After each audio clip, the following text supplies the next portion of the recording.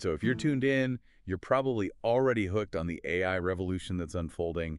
And trust me, things are about to get even wilder. Yeah, we're not just talking about incremental advancements here. We're talking about a fundamental shift in what's possible. And that's what makes this report, situational awareness, so fascinating. And a little bit intimidating, right? I mean, this isn't just some tech blog making predictions. We're talking about Leopold Aschenbrenner, a guy who's been inside OpenAI, who really understands the mechanics of where this is all heading. Exactly. And what sets Leopold apart is that he's not swayed by the hype.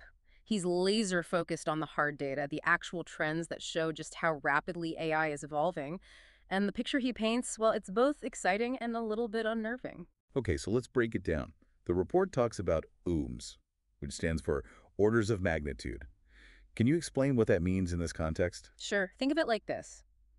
Each OM represents a 10-fold increase in computing power. So every time we hit a new ohm, it's like we're hitting the accelerator on AI development. And it's not just about faster processing, it's about the types of leaps AI is making with each jump in power. Right, absolutely.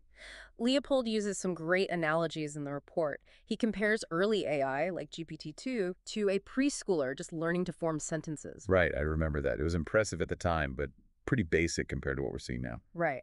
But then GPT-3 comes along, and it's like that preschooler suddenly skipped ahead to elementary school.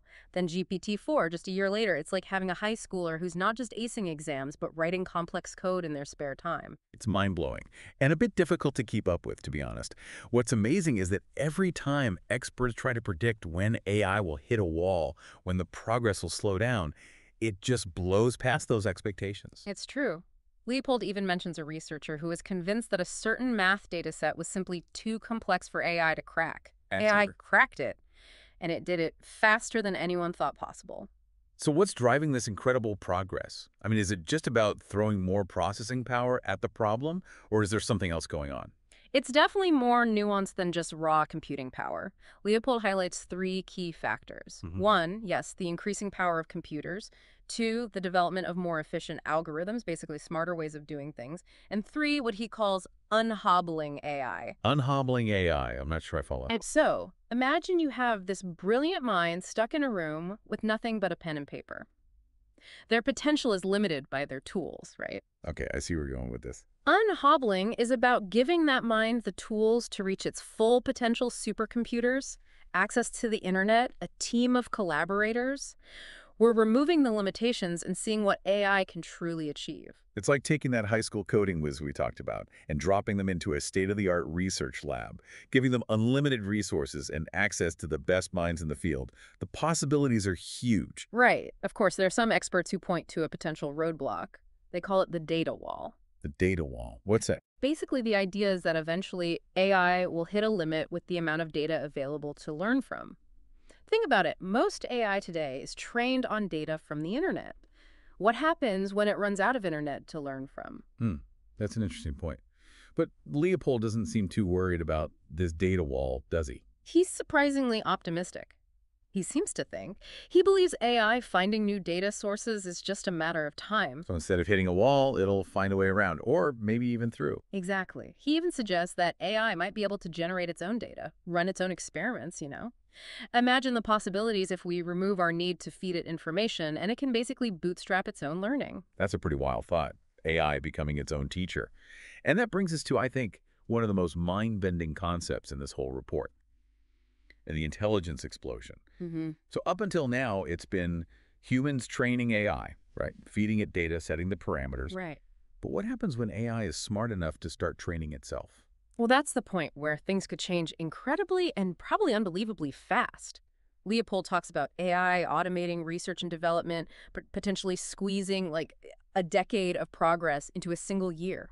And if we're already seeing these exponential jumps in capability, just imagine if those leaps start happening at warp speed. It's almost impossible to really grasp, isn't it? It would be like comparing the entire history of scientific progress, like to what might happen in a single year. It really makes you think about the limits of our own understanding, doesn't it?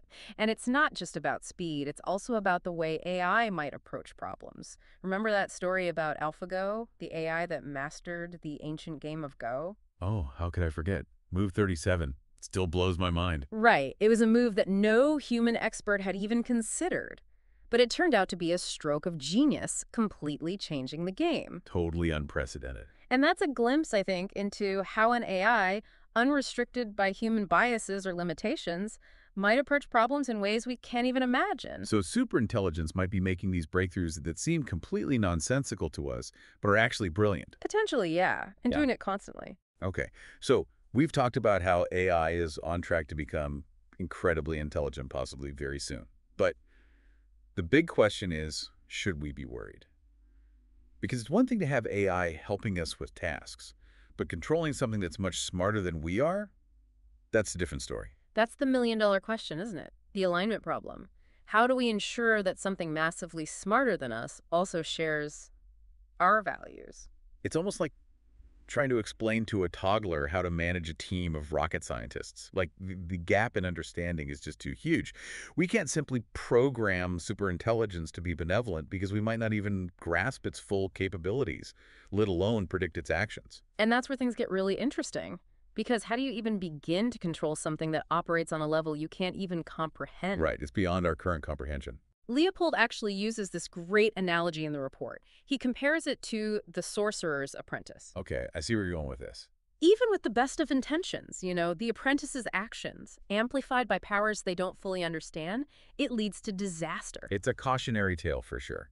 And it reminds me of another one, the paperclip maximizer thought experiment, where this AI, given this seemingly harmless goal of making paperclips, could end up turning the planet into a giant paperclip factory if we're not incredibly careful about how we define its goals. Exactly. And that really highlights the key issue here. The stakes with superintelligence, they're not just about creating a powerful new tool. They're about navigating a future where that tool might reshape the entire world according to its own understanding. And that understanding might not align with ours at all. And this isn't just some theoretical concern for computer scientists to debate. Leopold makes it very clear. Superintelligence has huge geopolitical implications. Whoever controls it wields basically unprecedented power. Absolutely. It's a total game changer. He even compares it to the Gulf War. Oh, wow. Okay, how so? Well, in that war, a couple decades of technological advantage led to a really swift, almost one-sided victory. Now imagine that kind of disparity, but amplified by an intelligence that can think and strategize faster and better than any human. Sobering thought. It is. And he specifically points to China's AI ambitions here. With their resources and, their approach to control and surveillance, the idea of an authoritarian regime wielding superintelligence, it's a pretty chilling thought. It's definitely something to consider. And that leads to what might be Leopold's most thought-provoking statement, I think, in the entire report. He believes a government-led project, similar in scale and ambition to the Manhattan Project, is almost inevitable. A Manhattan Project, but for AI. It's a lot to take in. Why does he think something on that scale is going to be necessary? Well, he makes the case that private companies, even with, the best intentions, the brightest minds, they're just not equipped to handle something this massive, this impactful. Too much potential for things to go wrong. Exactly. The risks are just too great to national security, global stability. I mean, we're talking about the future of humanity here. He really believes it's going to require a level of coordination and control that only a government can provide. So paint me a picture. What does that future actually look like?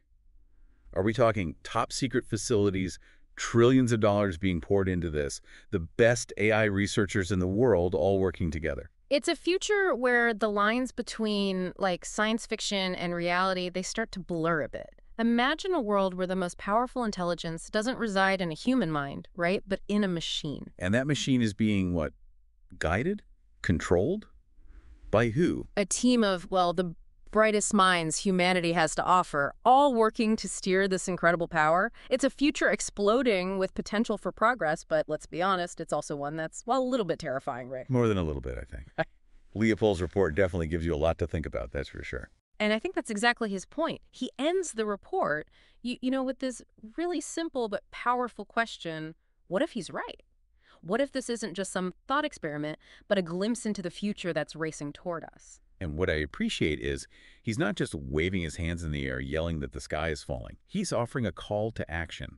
This isn't about being afraid of AI. It's about understanding its potential, the good and the bad, and figuring out how we, all of us, want to handle It's this. a huge responsibility. What role will each of us play? Will we be passive, just watching it all unfold, or are we going to demand transparency, accountability, ethical development? These are questions we all need answers to, and the time to start asking them is now. Because knowing the potential paths AI could take, that's powerful.